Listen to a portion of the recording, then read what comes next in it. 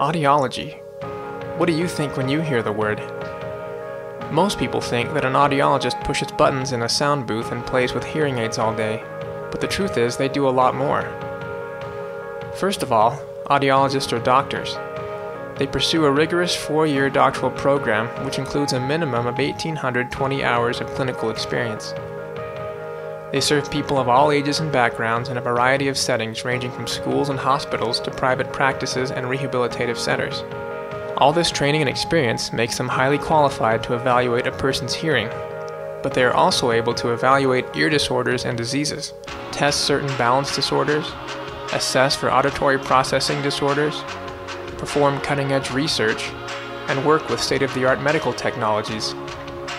An audiologist is a key component in the healthcare ecosystem and will refer to a physician where necessary.